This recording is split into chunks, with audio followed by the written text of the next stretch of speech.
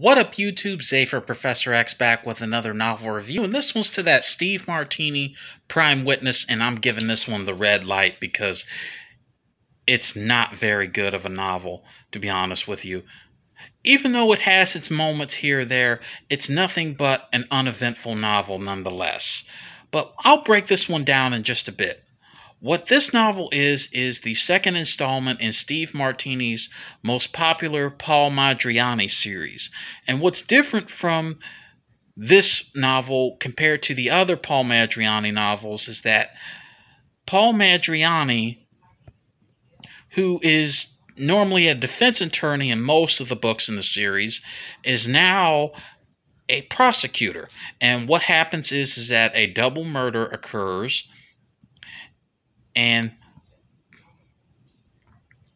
Paul Madriani investigates, and while during the duration of the book, he has a vendetta with the lawyer who's the public defender. And so throughout this book was a lot of loose ends, a lot of holes throughout the story. Like, look at this novel as going to see the Arizona Coyotes versus the Los Angeles Kings. Nothing of that game is impactful of the playoffs, of anything of that nature. Honestly, the only group of people who are going to go check out that game are the hardcore fans of these two particular teams.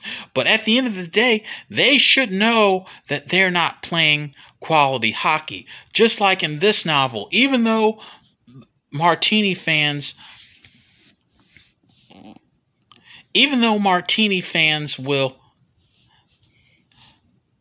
should know that this is not quality Martini here, especially with this entry in the Paul Madriani series.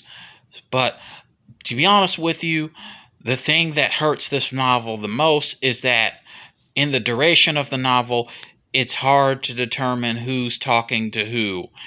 It's hard to determine who Paul's talking to throughout the book. It's hard to determine who's talking to him. It's hard to determine who's talking to who in general. So that's why I'm giving this novel a 1.5 star out of 5. Definitely not recommended, and definitely something you should skip on past.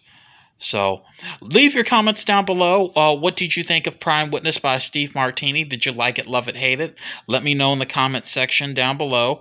And as always, hope you all take care. Hope you stay safe and have a wonderful day. See you in the next review.